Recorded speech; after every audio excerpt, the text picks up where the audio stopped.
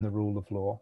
In many situations where atrocities are being committed, a climate of impunity has fueled a cycle of violence, and that includes protracted crises such as Syria, Myanmar, Yemen, and of course the recent devastation in the occupied Palestinian territories. Achieving justice remains extremely challenging in all these cases.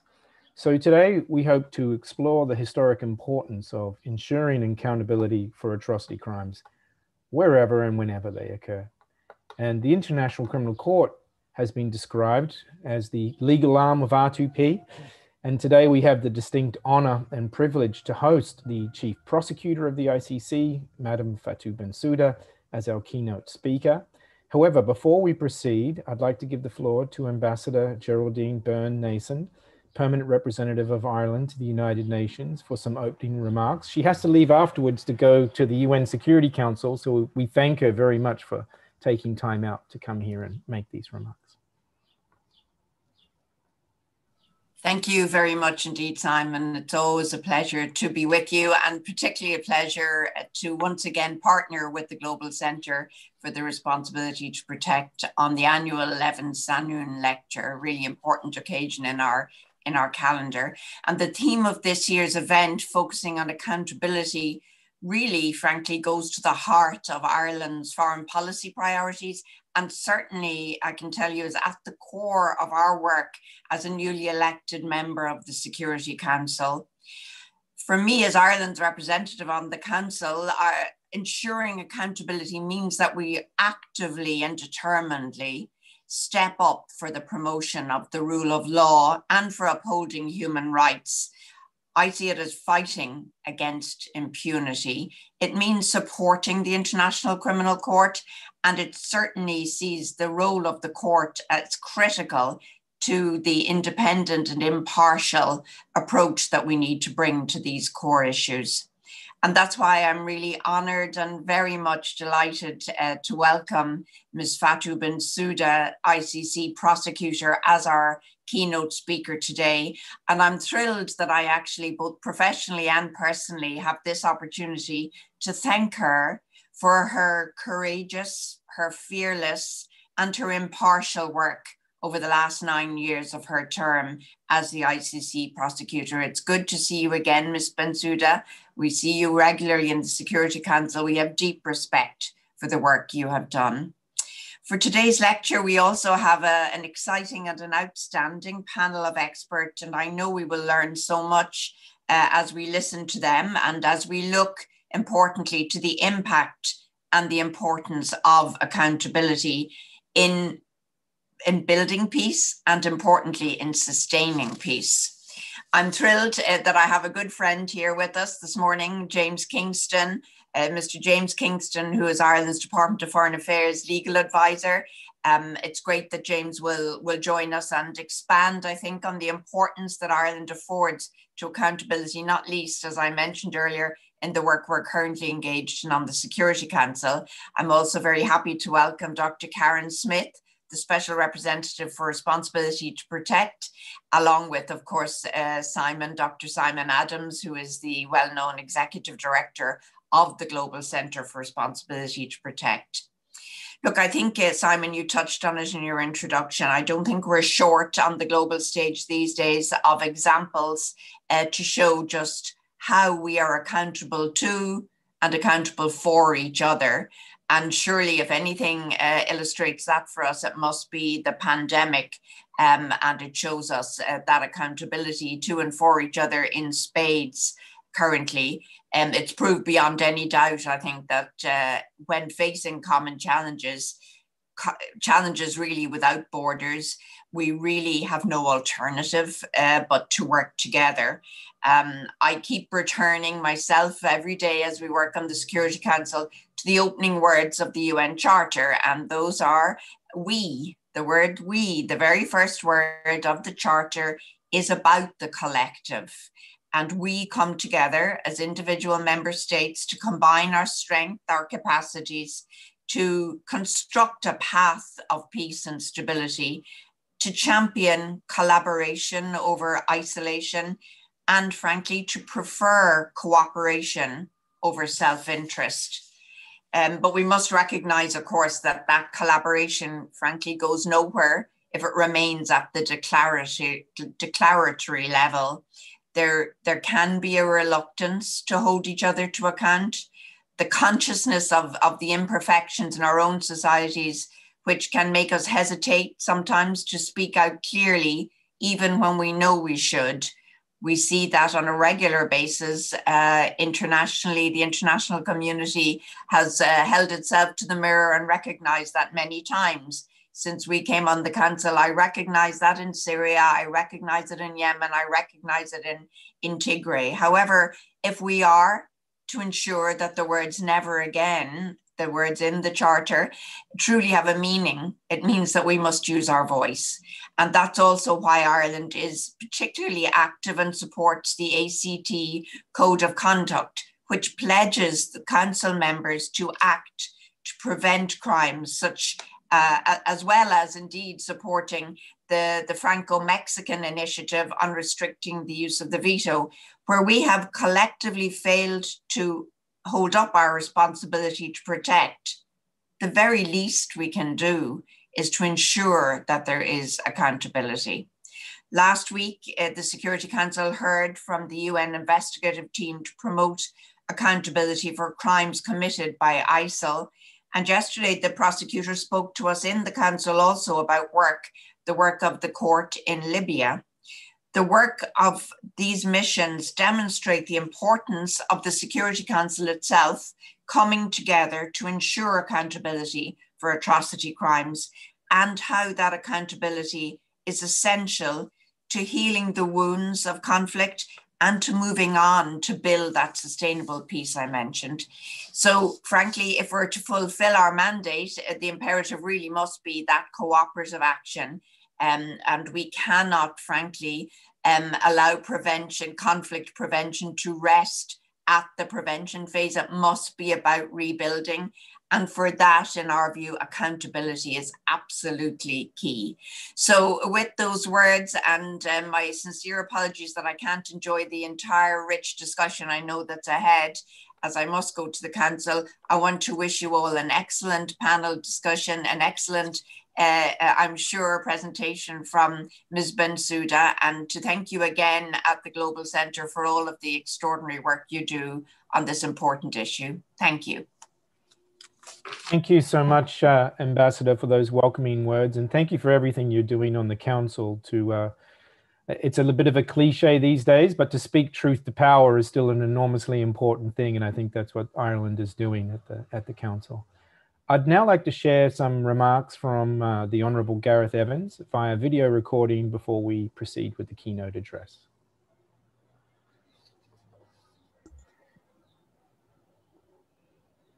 It's always a huge honour and a privilege to have this annual lecture given in my name and that of our late and wonderful friend and colleague, Evans-Sahnoun.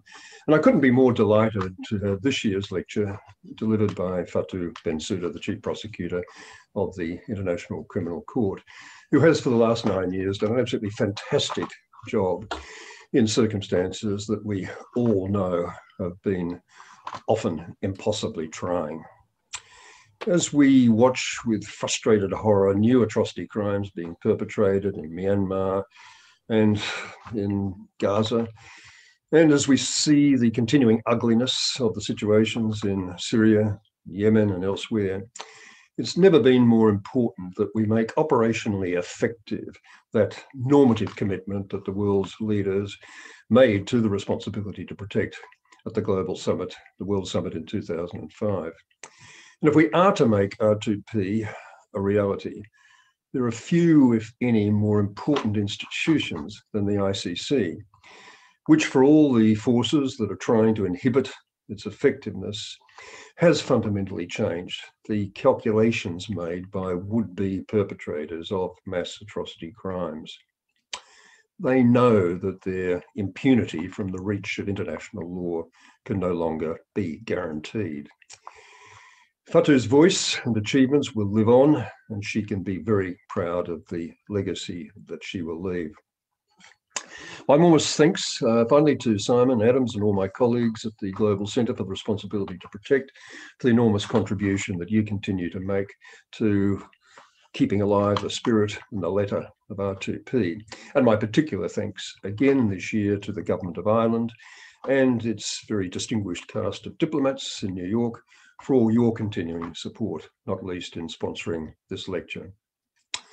It really is a huge pleasure and privilege to work with you all in our continuing efforts to eliminate from the face of the earth, once and for all, genocide, other crimes against humanity, major war crimes, those mass atrocity crimes which not only cause so much unconscionable death, injury, and misery, but do continue to shame our common humanity.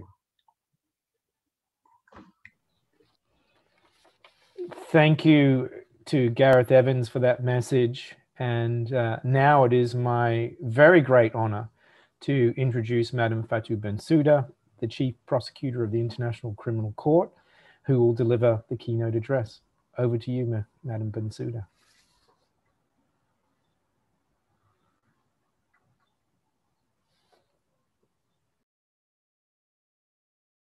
You're on mute, sorry.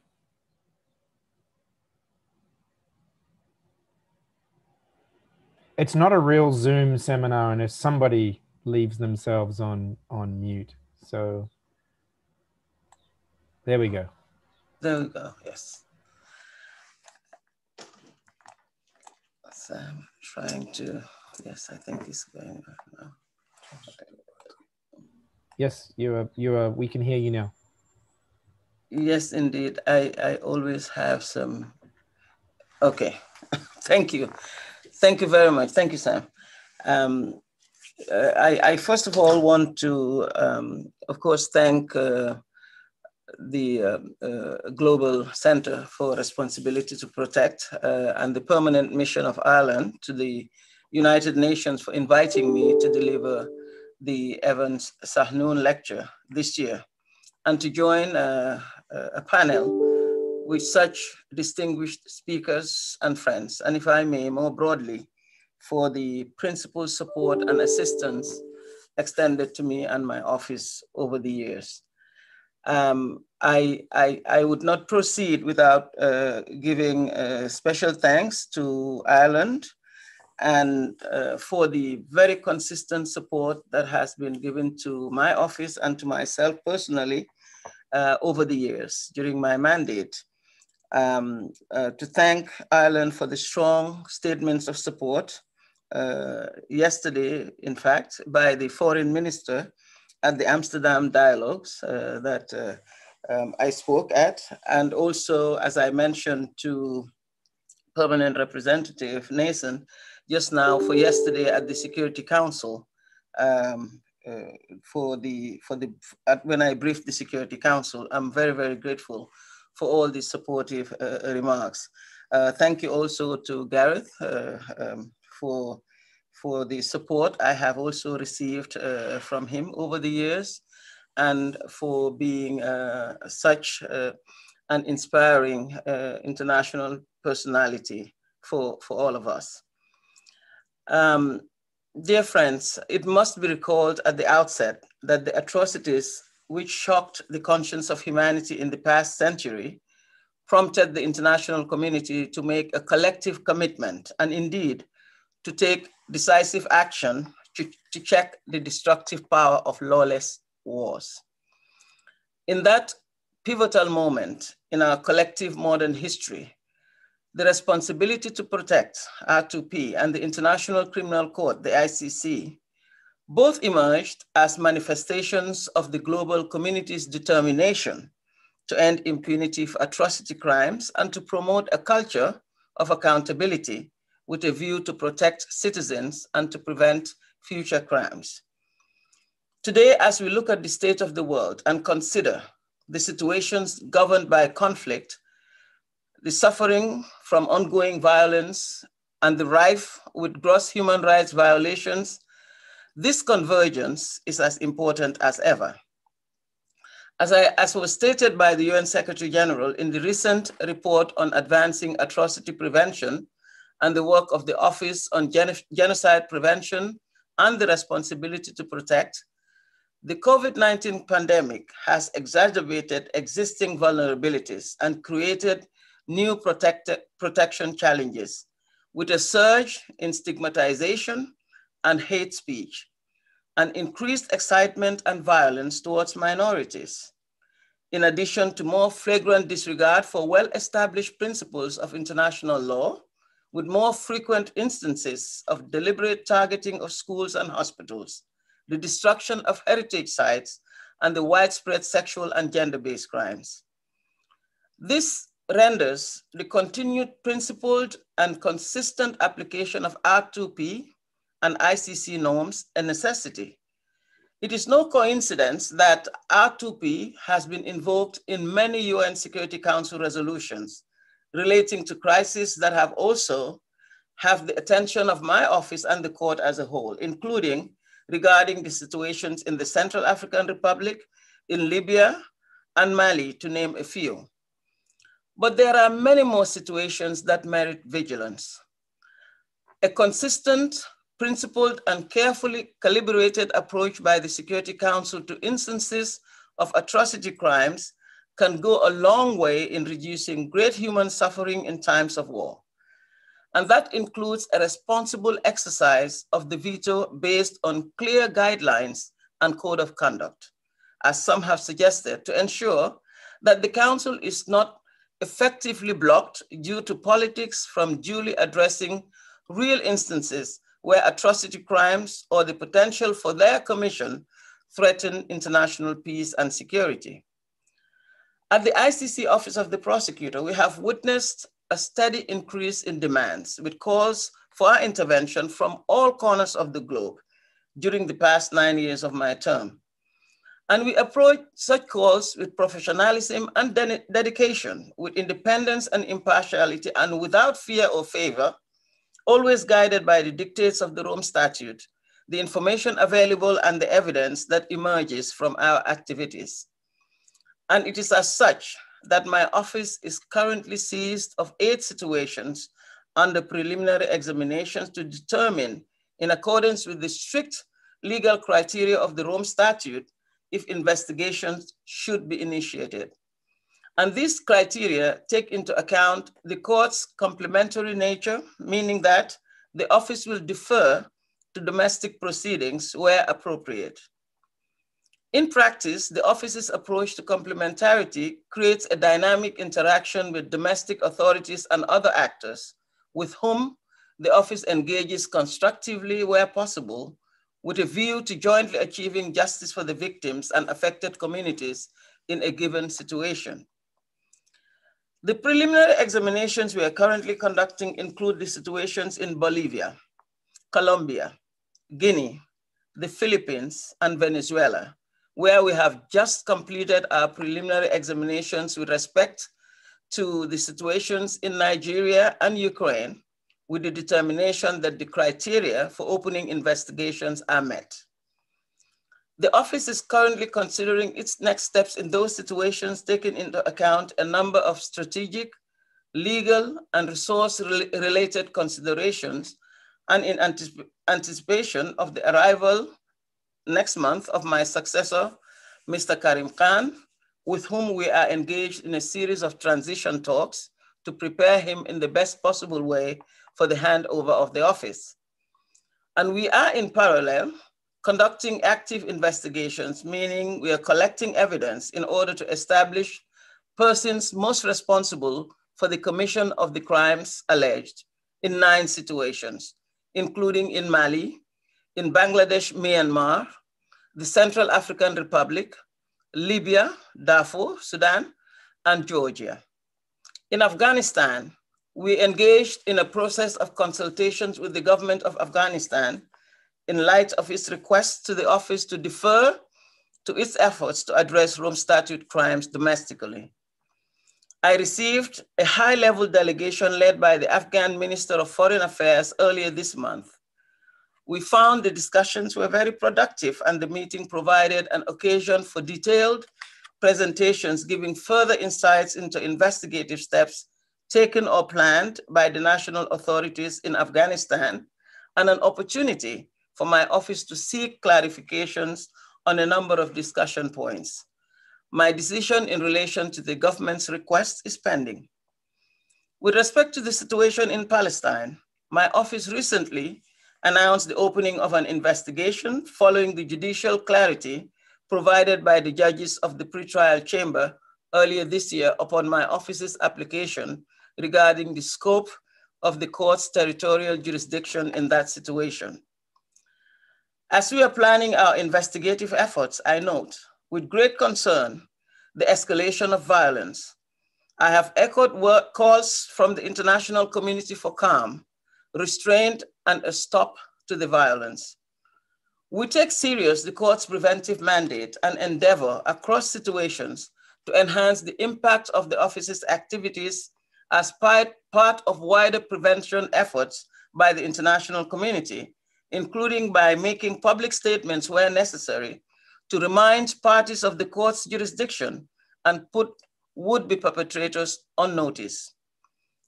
Besides the preliminary examinations and investigations, my office is currently preparing for or conducting an unprecedented number of prosecution cases in court concerning alleged perpetrators from Darfur, Central African Republic, Mali, and Kenya. This, of course, is what the ICC was ultimately created for, to prosecute and adjudicate cases with a view to establishing the truth surrounding events and rendering a measure of justice for the victims and affected communities. It is also the most significant way to impact and contribute to changes in the calculus and behavior of individuals, including those who commit or intend to commit atrocity crimes. The performance of my office in court has been an important focus of efforts instigated at the beginning of my term as prosecutor and continued throughout the 9 years of my mandate to strengthen the organization and its results. Significant changes were undertaken under my direction concerning strategic approaches, organizational management, and internal office culture. In court, our focus has been on quality rather than quantity to secure successes. And during my term, the office has achieved a number of important litigation results and landmark decisions, such as the ruling delivered in the Myanmar-Bangladesh situation, confirming the court's jurisdiction over the alleged deportation of Rohingya people, and the appellate ruling on head of state immunity in the al-Bashir case in the Darfur, Sudan situation. We have also secured important convictions that do not only contribute to delivering justice to victims of mass atrocities, but also to the development of international criminal law jurisprudence. For example, in the Taganda case, emanating from our investigations in the Democratic Republic of the Congo, my office secured the conviction of the accused on all counts, including for the first time in the court's history, the crime of sexual slavery, as well as the crime of rape against women and men. Through this case, we have contributed to emerging jurisprudence by extending the protection under international humanitarian law to also cover crimes committed by an armed group against members of their own group. The Al-Mahdi case, following our investigations in the situation in Mali, sent a clear message that the intentional attacks against historic monuments and buildings dedicated to religion is a serious crime under international law. And this message was widely recognized and amplified as it reverberated through a variety of international actors, including UNESCO and also the Global Center for the Responsibility to Protect. My office is currently finalizing a policy paper devoted to this topic, which shall be launched prior to my departure. We are grateful for the various comments and input we received from stakeholders to the draft we put out for comment last month. And we're equally finalizing a policy on situation completion, the last in a trilogy of policies following that on preliminary examinations and on the case selection and prioritization. and I consider the promulgation of policy papers a critical part of my legacy as prosecutor. Indeed, my office, through its prosecution activities and policy work, can provide helpful clarifications of the legal framework and make a unique contribution in the fight against impunity, in particular for those crimes that are typically underreported or insufficiently addressed at the domestic level, such as sexual and gender-based crimes, crimes against or affecting children, and crimes against cultural heritage. We previously elevated the first two issues to key priorities under the office's strategic plans and adopted comprehensive policy papers to highlight the importance of addressing these crimes, to elaborate on the applicable legal framework, take a systematic approach to the prosecution of these crimes, and to provide a reference to the extent that our work and best practices can be helpful to efforts at the national level. A final case example in this context is the conviction we secured of Dominic Ongwen in relation to the Uganda situation on 61 counts of war crimes and crimes against humanity, which included important convictions on the basis of sexual and gender-based crimes and crimes against children, including for the first time, the crimes of forced marriage and forced pregnancy. He was sentenced to 25 years imprisonment earlier this month. Through these decisions, the court sends an important message globally that perpetrators of atrocities must be and will be held accountable. Step by step, the court is showing results in the service of its crucial mandate. It is an arduous task, but with time, greater resources, and even more experience built on the strength of our resilient and dedicated staff, coupled with growing influence and support, the court will further sharpen as an essential tool in the R2P toolbox to reach its apex. To be sure, the court and justice in general are part of the R2P, as the UN Secretary General has also confirmed in the past. They are the R2P's legal arm. Your Excellencies, the ICC and R2P must be supported and strengthened as vital instruments in the enforcement of a culture of accountability and long-term prevention of atrocity crimes. I have personally met on regular occasions and benefited from exchanges with the UN special advisors, including for many years, my dear friend Adama Dieng, whose term as special advisor on genocide prevention largely coincided with my time in office. And this exchange can be further enhanced and institutionalized to benefit mutually from information gathering and sharing and analysis conducted in both our offices to strengthen early warning and prevention.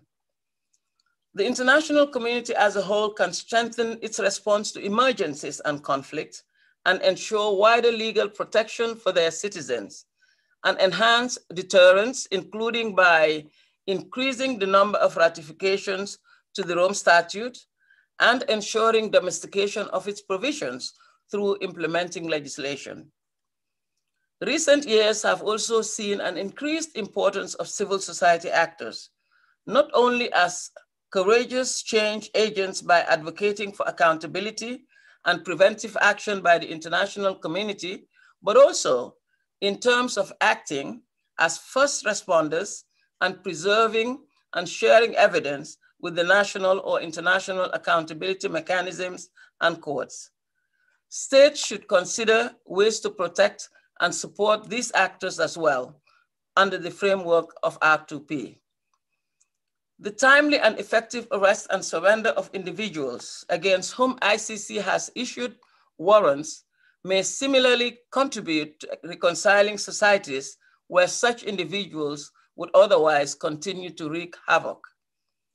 The court and the ICC states parties, together with civil society, also have a unique opportunity before them as they are actively considering ways to strengthen the functioning of the court and the wider Rome Statute system as part of the ongoing review process. And the court has engaged in this process proactively and transparently, as an occasion to further hone its performance. The new leadership of the Assembly of States Parties and the court, including the incoming prosecutor, can give further impetus to this momentum. States too should rise to the occasion and honor their commitment by respecting their share of the burden, ideally through greater contributions in operational, political, and financial terms to ensure the realization of the Rome Statute system full potential. And practice and experience has demonstrated that ICC, much like the R2P, works and can work more robustly for the benefit of victims and humanity's progress if it is increasingly supported as a perhaps uncomfortable but necessary mechanism in the fight against impunity for atrocity crimes. I also wish to state that, to me, there is no greater perversion of virtue than the politicization or the weaponization of human rights to gain political advantage. Genuine supporters of international criminal justice and R2P must be on guard against these ills and insulate and protect these important concepts from both the machinations and overreach of politics, but also the naivety or the often destructive potential of the so-called moral clarity and absolutism of the overzealous and the ideological. International criminal justice and the R2P must be advanced correctly and in a principled manner to achieve their intended objectives. Ladies and gentlemen, dear friends, these are uncertain times with governments facing competing priorities in a diffused, even confused, multilateral order. And in this world, there are too many situations where populations are experiencing or at risk of atrocities. And what is needed today, therefore, is a greater support for the ICC, the R2P, and the international rule of law, not less. We must stand firm in our resolve and speak with one voice that the commission of mass atrocities as merely politics by other means will no longer receive a pass, and that perpetrators, irrespective of rank or official status, must answer their crimes.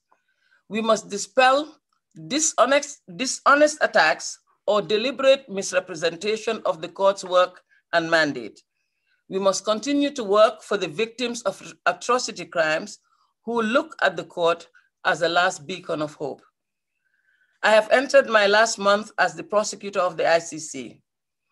During my term, I have done everything in my power to honor the trust and the responsibility bestowed upon me by the states parties by implementing the crucial prosecutorial mandate to the best of my ability, always in accordance with legal confines of the Rome Statute, with integrity, independence, and impartiality, and the plight of victims and affected communities in mind, and I will continue to do so, even in these final days until my term runs out.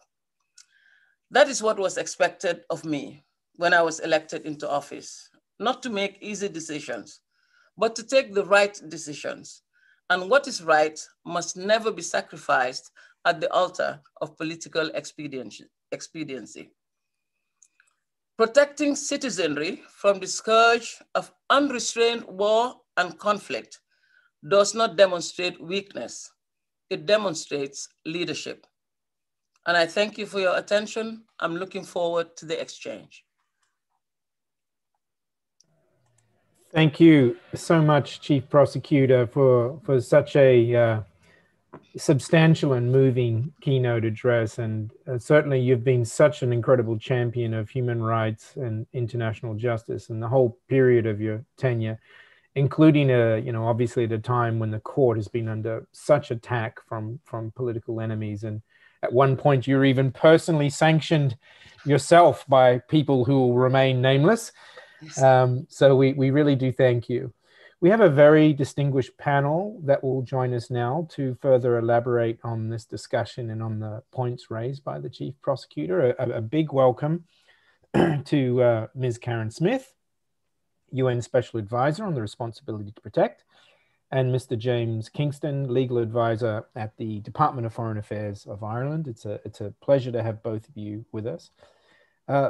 Let me start with a question which I'll direct, of course, to the Chief Prosecutor, but I'd like to get the other panel members to respond maybe as well. And it's this: as you approach the time when you'll obviously step down very soon as Chief Prosecutor of the court, do you feel that the arm of international justice has got stronger or weaker over the last decade? Have we made progress in the battle against impunity? I know you touched on that in your lecture, but what's your feeling personally as an individual? Thank you, Simon, for that. And again, I reiterate my pleasure in joining such a distinguished panel and panel members. I think that the challenges that we face will be there. It is because of the nature of what we do. The nature of what we do is to hold people accountable for such serious crimes, atrocity crimes. So we will continue to have challenges. I think one of the biggest challenges that I've seen in the past recent years is this challenge to multilateralism itself. I believe that this has received tremendous attacks and pushback. But then again, this is where we need to hold on and stand firm. And always ensure that we continue to advocate for and promote for the rule of law internationally. This is critical. If we allow the pushback and not show resilience to this attack, that I think in your remarks you will agree with me that there is serious attacks on multilateralism and also challenges to the rule of law. And unfortunately also we see that conflicts sprouting everywhere. It is very unfortunate, but this is something that we see. And it doesn't mean that we have to step back. We need to push forward. We need to continue with that resolve we had to say that these very serious crimes will be addressed. We will look for ways to protect those who are victims of these crimes. We will also look to hold those who commit these crimes accountable. We will seek to prevent would-be perpetrators from committing these crimes and act as a deterrence in that way, but also to signal very strongly that the rule of law, the protection that we owe to those the victims or would-be victims, is not going to wane, that we're standing firm, because these attacks will continue. They will not stop. There will always be those who are out there who are seeking to indeed make sure that we do not live up to this responsibility to protect those who need our protection. Those of us who are in a position to do that must not lose hope. On the other hand, we should stand firm in the face of all these attacks. Thank you, Chief Prosecutor. And I'll bring in now Special Advisor Smith. Same question. Karen, what's your view on this? Thanks, Simon. And I just, of course, also want to thank the Global Center and the Irish Mission to the UN for organizing this very important event. And thanks again to Ms. Bensouda for taking the time to share her thoughts and I think about this really important topic. And I'm glad that we have this opportunity to speak about how the responsibility to protect and the International Criminal Court really have the same goal. And how they are related and how they really are complementary to one another. Now, to your question, I think we can't get around the fact that, yes, the fight against impunity is not getting easier. And for many of the reasons that have been mentioned, including broader issues around, challenges to the human rights regime more generally, challenges to multilateralism. And so also, you know, it feels as though the cases of atrocity crimes around the world is simply on the increase. And in all of these cases, of course, the UN has been looking at options for accountability, but the challenges are huge. And in this fight against impunity, the establishment of the ICC was undoubtedly a major breakthrough, and the court has played a fundamental role in the pursuit of justice. And I'd like to say that despite the challenges and the criticism that it faces, it will continue to do so. However, I also want to note that we must not forget, as the Chief Prosecutor outlined in her speech, that the ICC is intended to play a complementary role to that of national jurisdictions. So, you know, as we look at the broader topic of what can be done to enhance accountability and support for the ICC, I also want to emphasize that just as states have the primary responsibility to protect their populations from atrocity crimes, they also have the primary responsibility to see that justice is served. And there have been several efforts to assist and facilitate national prosecutions, including by the ICC itself, as well as by the UN and other international and regional organizations and civil society actors. And I'm emphasizing this because we need to invest more in the development of national capacities. And in this regard, it's important to promote national legislation related to atrocity crimes, stronger partnerships between the different actors involved, and more effective cooperation, as well as greater synergies between national and international efforts. And so in cases where accountability at the national level is not possible, of course, the ICC remains an essential instrument for ensuring accountability. But for this, we also need the international community to continue to support this institution in the spirit in which it was established. And I'd like to emphasize what others have already said, that this includes that the Security Council needs to do more in its role to ensure accountability through referring situations to the court, because failing to do so only perpetuates the cycle of impunity at the expense of victims. Thanks, Simon. Thank you for that, Karen. And same question also to Mr. James Kingston, who's here from via Cork, but now in Dublin to speak on this topic as well. Listen, thank you very much, Simon, Dr. Adams. I'd like to thank you, the Centre, and in particular, Jahal and Christine for all their help in making this event happen.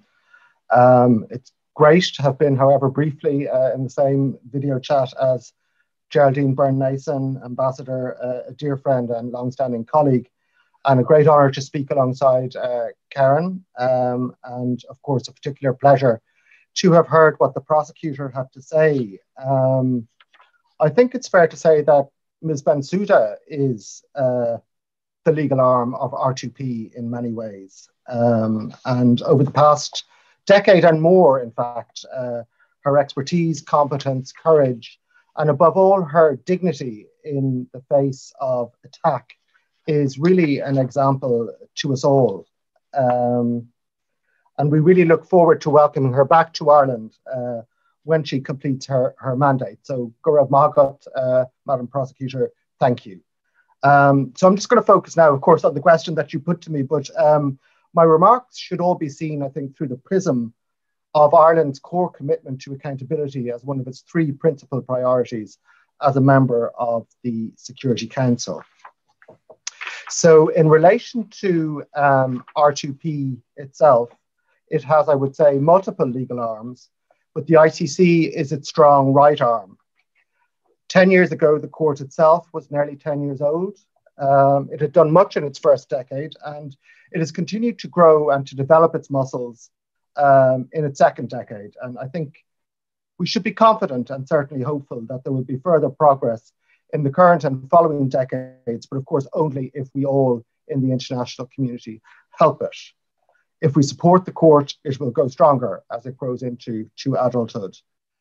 I think we should all acknowledge, and Mrs. Bensouda, I hope, would confirm this, the court isn't perfect, but the number of preliminary examinations, situations, cases, arrest warrants, accused persons, convictions and acquittals, and I'll say that again, acquittals, is testament to its growing strength and maturity. We don't know what the state of international justice would be if there were no ICC. But we certainly know that despite numerous setbacks, the court and the international community has suffered in recent years, the court, the ICC, continues to do its work with integrity and impartiality and is becoming a permanent feature of international criminal justice in reality and not just on paper.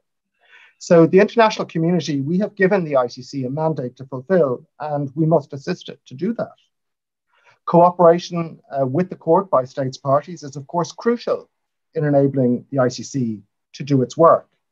But we also need support from other states. And in that regard, I think most of you would join me, if not all of you, in welcoming recent moves by the United States government, by the Biden administration, to come closer to the court as it has been in the past. And my government certainly warmly welcomes that development. But as well as states, international organizations, of course, the UN, but also regional organizations such as the EU and the African Union are crucial. And so too is civil society. And as somebody who was involved in the immediate post-Rome period, the ICC would not exist if it weren't for civil society. So I guess to sum up, I'd just say that Ireland is a firm, but not unquestioning friend of the court. And during our time on the Security Council, we will do all we can to help the ICC fulfill its really important work. Thank you. Thank you for that, James. We've got a lot of questions, and I just apologize in advance because there's absolutely no way we're going to be able to get through all of them. But maybe let me put this one to everybody. This comes from Professor Tom Weiss, who's a leading scholar of the UN system that may be known to a number of you. He says, given the connection between attacks on immovable cultural heritage and attacks on vulnerable populations, as the ICC's El Mahdi verdict in 2016 demonstrates, and as the UNSC resolution 2347 emphasizes, is the destruction of cultural heritage a crime against humanity as well as a war crime? That was a very significant case for the court, Madam Bensouda. And certainly I think a number of us, as you pointed out in your comments, including the Global Center, really wanted to underline that there's a connection between attacks on people and attacks on cultural heritage. I wonder if you'd like to comment on that, and any other panelists as well. I agree that the Al Mahdi case was a big success, not just for the court, but for also international criminal justice, international criminal law, I believe. And also a huge contribution to that, those type of crimes. Al-Mahdi, the decision to charge Al-Mahdi for other crimes, but specifically for the destruction of cultural heritage, I could say was deliberate. Given the fact that in our assessment, these crimes did occur in Mali at the time. And you will recall that even prior to Al-Mahdi, you would see that it was becoming more of the norm in most of the situations in the world where cultural heritage will be willfully destroyed just because they can do it. They're in a position to do it. And I believe that as an international institution with the mandate and with the having the tools to be able to charge for these crimes under the Rome Statute, we decided that it would be important again to really send a message, a strong message, that destruction of these properties, cultural heritage, is a crime under the Rome Statute, and will be those who commit it will be held accountable. And this was why we charged Al-Mahdi for those cases, and he also pleaded guilty for the crimes that he has committed and was sentenced. Again, I said this is a very strong message that we need to send, that we cannot continue or allow those who have the mind to do so to destroy cultural heritage at will. Destroying cultural heritage is like destroying the identity of a people. the culture of a people, of the people themselves. And this was very much highlighted and manifested during the course of the Al-Mahdi proceedings. So we again, it's a very serious offense. I tried that we send that message that it is not just about destroying bricks or sand or manuscript. It's more than that, much more than that. It is intricately linked to the culture and the heritage of a people, to the identity of a people. And destroying that amounts to very, very serious crimes under the Rome Statute. And we decided to go ahead and charge that. Karen or James, do either of you want to come in on this? James? Yeah, I mean, I think the prosecutor has really answered the question as a matter of international law, you know. Crimes against cultural heritage are crimes under the Rome Statute, and that's affirmed by the jurisprudence of the court. But I mean, this isn't a particularly original or a particularly legal thought. You know, human beings can't live by bread alone. Culture is what sustains us. Part of our creativity, part of the way we live involves us contributing to our culture, changing it and developing it. We have to work cooperatively. And that's a cultural sort of, we all have our own cultural ways of doing that.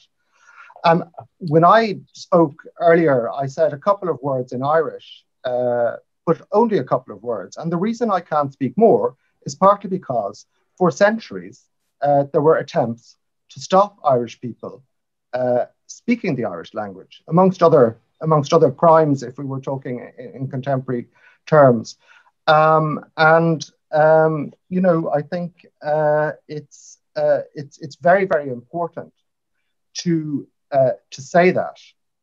You know, I have to admit, you know, lives are complicated. Cultures always change. It's not that cultural change is bad, but an attempt to destroy culture is an attempt to attack humanity itself. Thank you. Thank you, James. Karen? Yeah, thank you. I don't have much more to add to that, except to say that I completely agree that, you know, this is an issue. The destruction of cultural heritage, I think, has not received enough attention in relation to R2P. And I know that the Global Center, yourself, and of course also Professor Weiss have been doing really important work on this.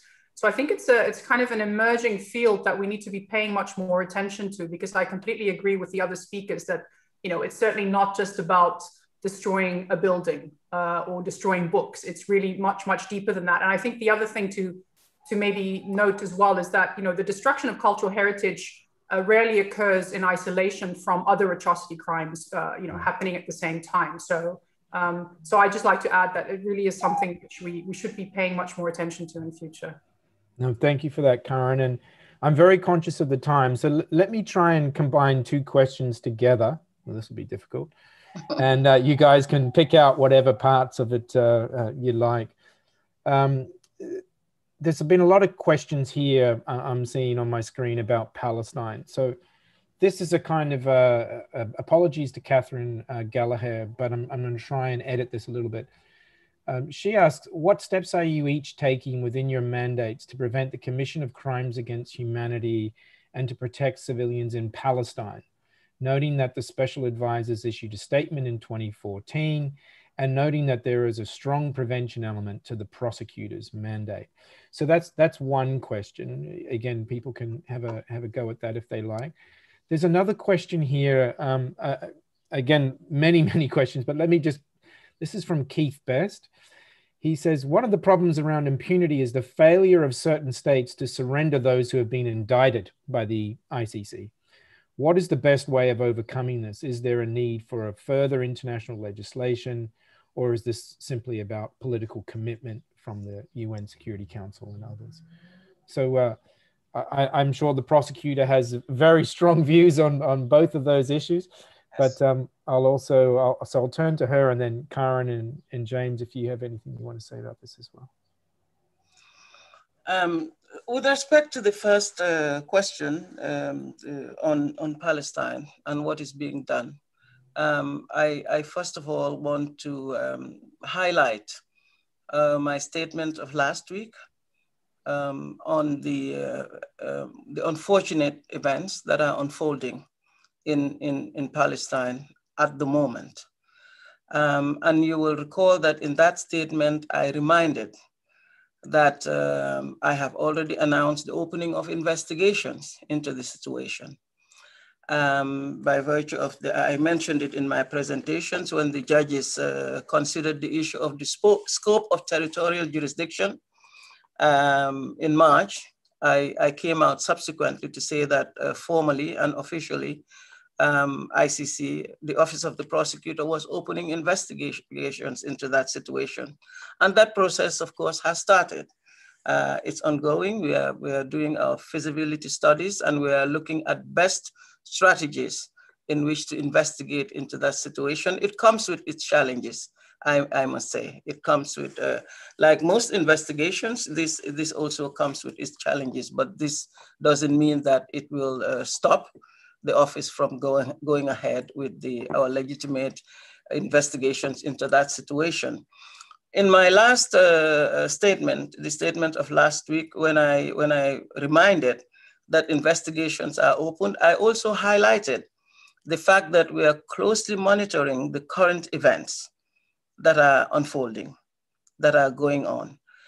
First, we are calling for calm and restraint, but also we are reminding that we will look into these events that are unfolding at the moment in the course of our investigations.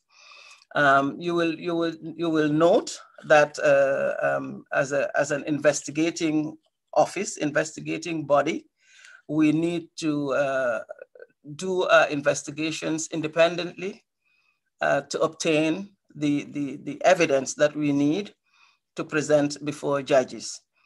We do take note of what is in the public domain, what we are following, but I also have to remind that the investigations have also to be done independently by my office.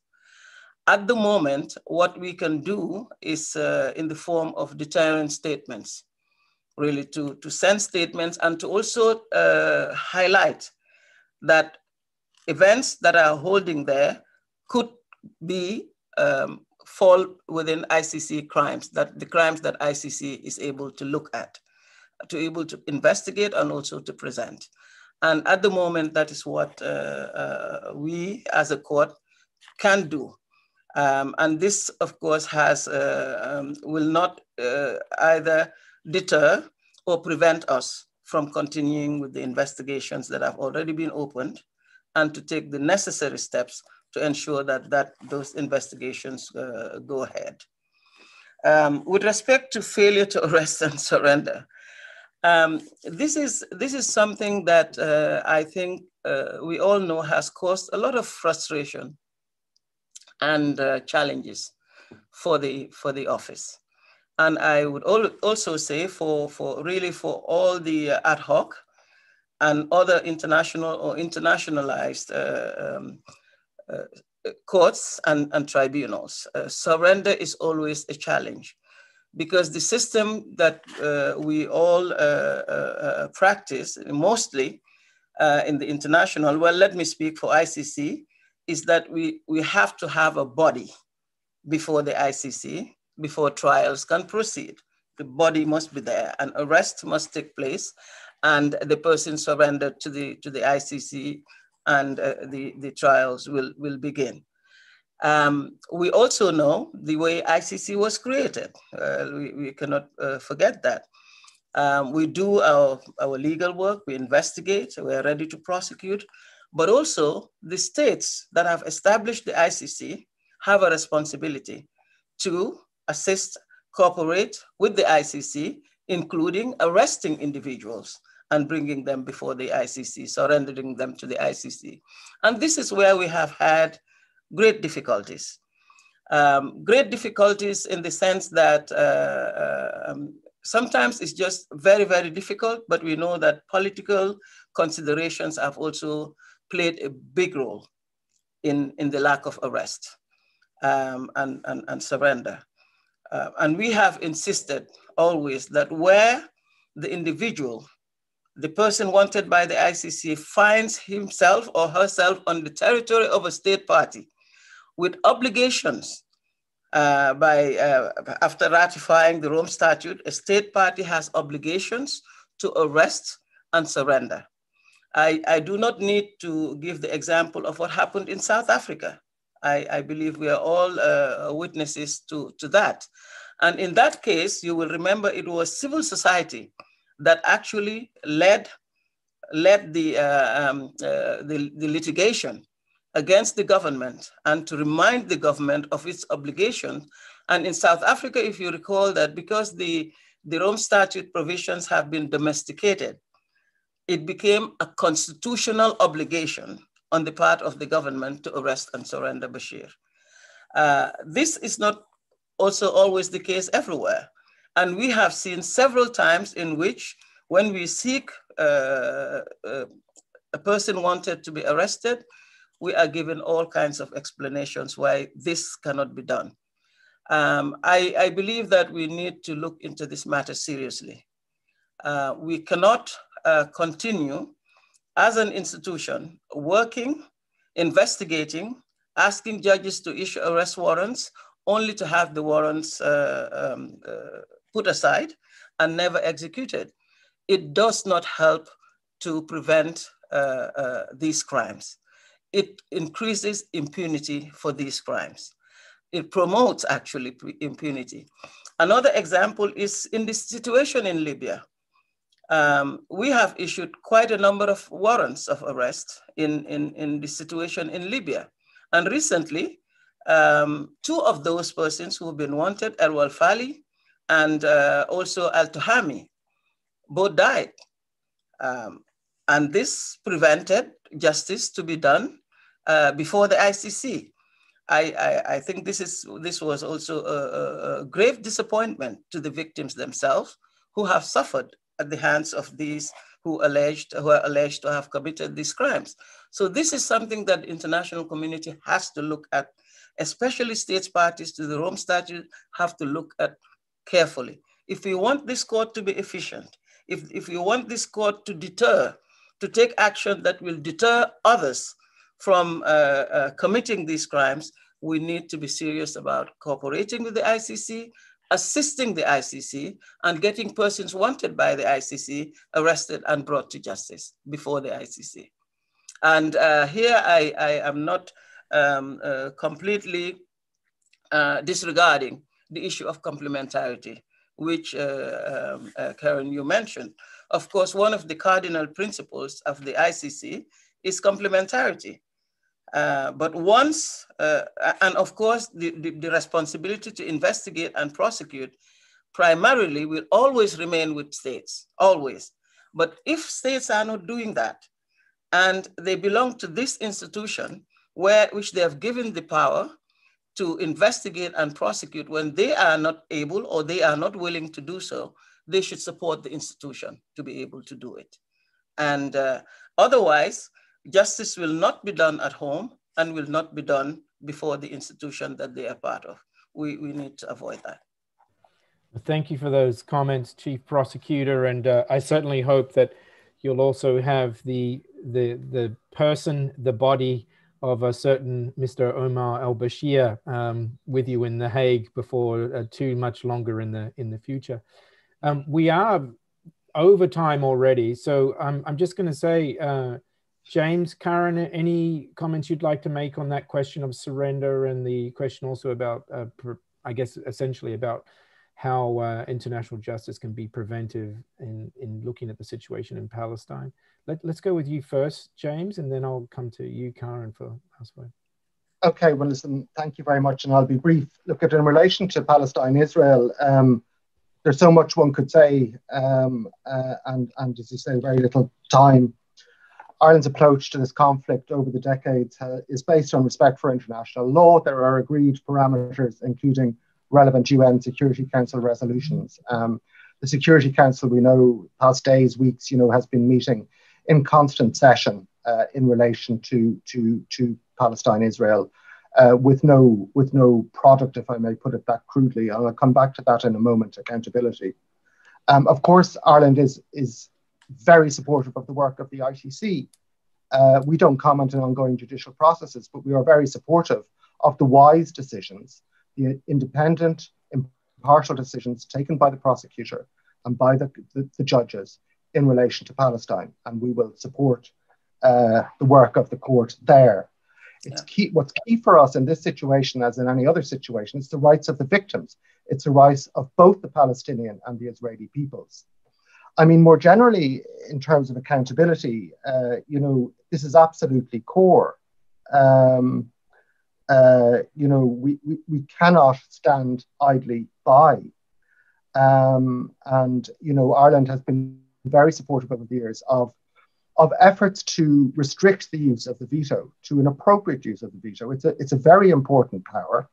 All of the 5 permanent members have used it over the years, or have threatened to use it, and therefore, you can't always go with the resolution that's going to be vetoed, but sometimes you must. But we have particularly supported the ACT Code of Conduct, the French-Mexican initiative. Cooperation with the ICC has always been core for us. A former ambassador to the Netherlands, Mary Whelan, was coordinator on cooperation. We led work at the Kampala Review Conference on cooperation.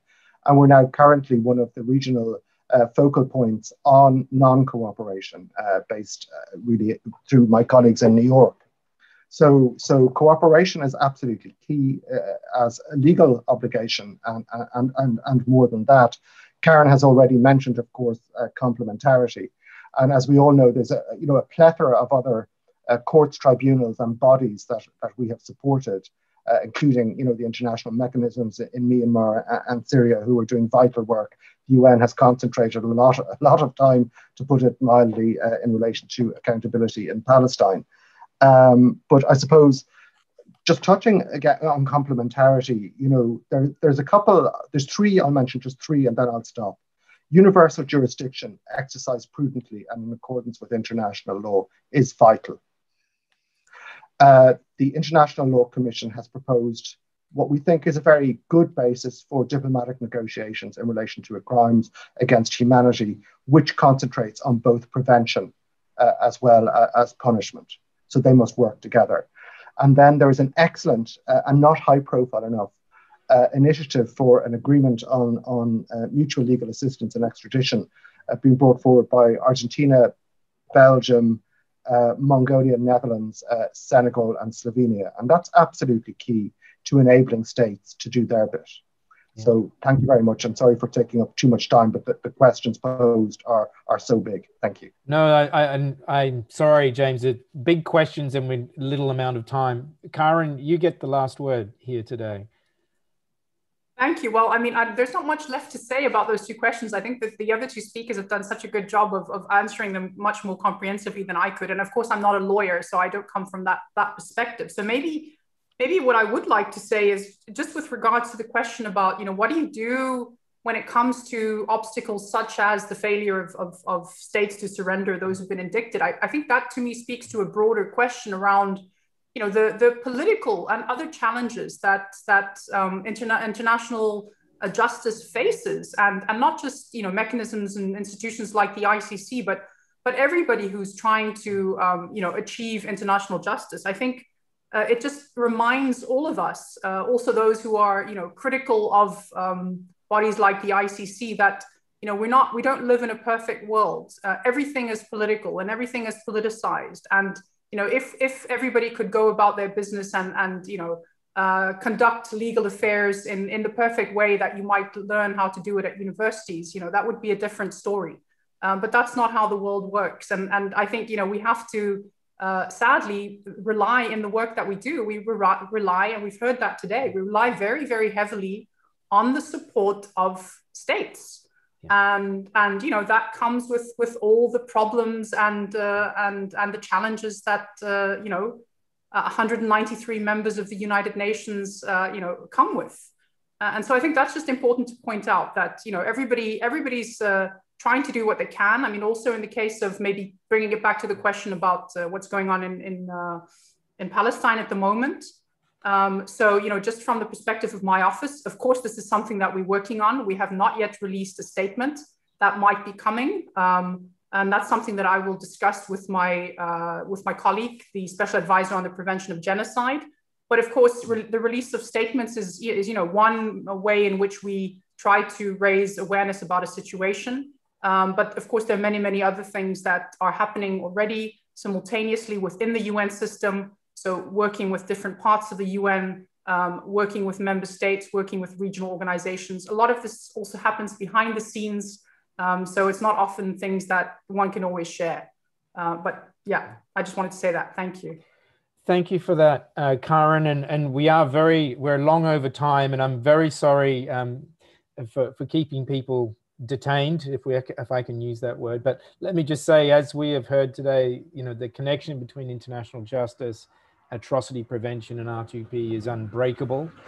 I want to thank very much, of course, the Chief Prosecutor, Ms. Fatou Bensouda, for your time today and for your insightful remarks. And again, for the long years you have spent at the ICC, battling against tremendous odds. Sometimes it seemed attacked from all sides, and you're just always such a champion of human rights and international justice. I want to thank also, of course, Karen Smith and James Kingston for your reflections. Thanks to the Permanent Mission of Ireland and to Ambassador Byrne Nason for their support in hosting this event. Thanks to Jahan and Christine from the Global Center who made it all happen. And thank you, of course, very much to our audience around the world who have tuned in. Thank you all.